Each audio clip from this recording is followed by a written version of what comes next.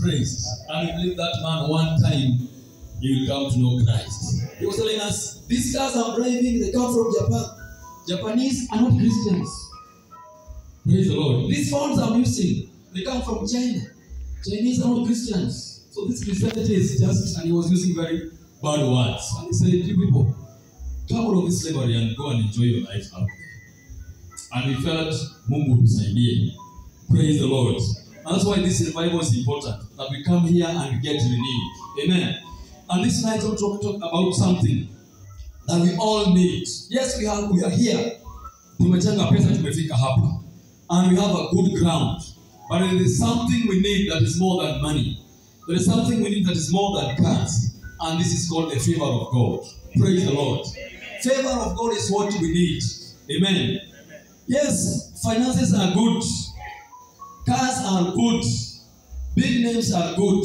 But there is something that is more important than all those. It's called the favor of God. Praise be to God. Favor makes you to be accepted where people have rejected you. Praise be to God. Favor makes you to be approved where some other people have disapproved you. Praise be to God. And favor means the grace of God. And this is what we should pray for, even in this mission. Praise be to God. When you walk with favor, my brother, my sister, your life changes. Everything else is impacted when the favor of God is upon you. Your finances are impacted if you walk with the favor of God. Praise be to God. Your family is impacted when the favor of God is upon you. Praise be to God. And if there is something we should pray for, even in this mission, it is the favor of God to rest upon us. Praise be to God. This favor of God came to a certain village called Favour, located a young girl called Mary. And Jesus was born because somebody got favor from the Lord. Praise be to God. Amen. And David prayed in Psalms 90, verse 17, that may the favor of God rest upon us now, and may God establish the works of our hands. Praise be to God. So, brethren, even when we wake up in the morning, when we are praying, when we are going from door to door, when we are having our crusades, we should pray that the favor of God may rest upon us. Praise be to God. Favor means grace, acceptance, approval. Favor means you have the heavenly backing. Praise be to God. In the name of Jesus Christ. The Bible says in Luke 2:52 that Jesus grew in three things. Amen. He didn't grow in money, but the Bible says that he grew in stature, he grew in wisdom, but he also grew in favor with God and men. Praise be to God. Brethren, if there is something we need, it's the favor of God. Amen. Praise be to God. Bwana Yesu asifiwe. Useme amen. As we said yesterday, amen. Inachochea nini? Injili ya Bwana. Praise be to God. I won't keep you for long. I know we are tired. I want us to read Psalms chapter 5 and verse 12. Why do we need this favor of God? Surround them with your favor as with a shield. Praise the Lord. Amen. The Bible says that God surrounds the righteous with his favor as with a shield. I tell you, brethren, favor is a shield. Praise the Lord. A shield to protect you. A shield to guide you. A shield to surround you and shield you from the arrows of the evil one. Amen. We are safe under God's favor. The Bible says that the favor of God is a shield. A shield which will come to protect us. Amen. When you talk of a shield, I want you to remember people who are fighting. They are always told to have a shield. Even in the armor of God, we don't have the shield of faith. The favor of God is a shield. When you walk without favor, you will be struggling. You are not protected. You don't have the shield of God. Somebody said that labor without favor is struggle. Praise be to God. When you labor without the favor of God, you are just struggling. But when you pray for the favor of God, that favor will act like a shield into your life.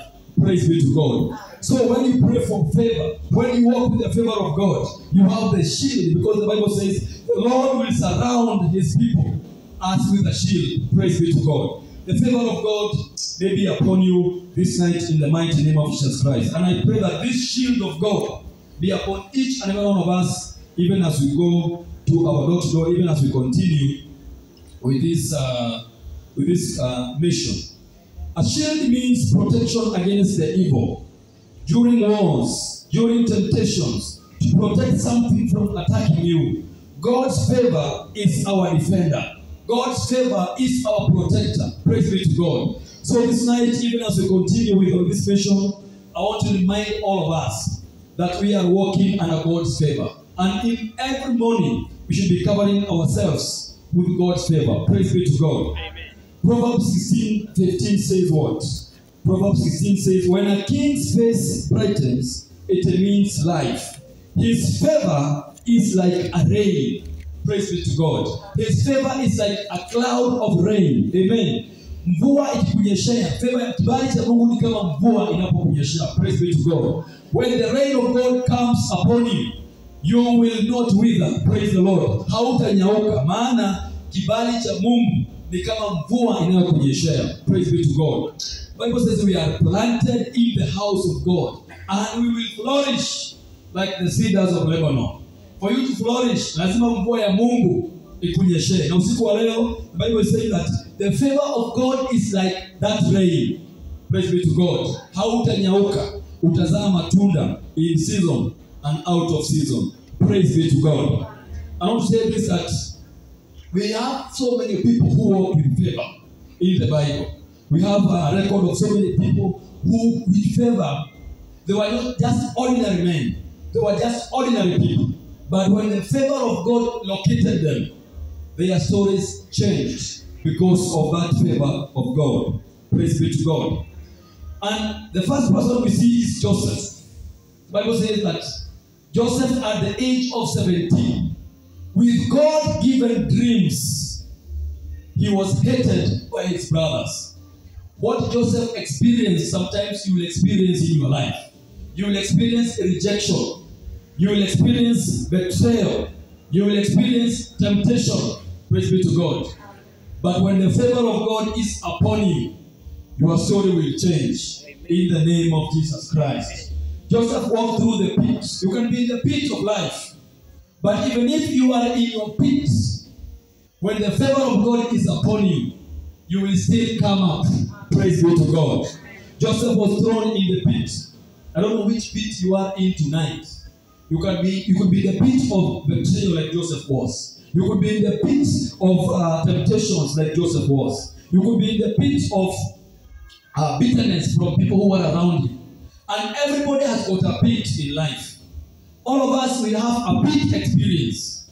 But when the favor of God is upon you, regardless of that pit, regardless of that betrayal, when favor locates you, you will still rise up in the name of Jesus Christ. And tonight I pray for this favor to be upon each and every one of us tonight in the name of Jesus Christ. Regardless of where you are, may that favor locate you. The Bible says that even when he was at Potiphar's wife, when he was in the pit, when he was in prison, I don't know why everything he was going through was starting with a pit. The pit, Potiphar is there. Which else? The prison. But there is a final P that is important. When the favor of God is upon you, the final P is the palace. And may this favor take you out of that pit and locate you to your palace in the name of Jesus Christ. The Bible says in Genesis 39, verse 20, that Joseph's masters took him and put him in prison.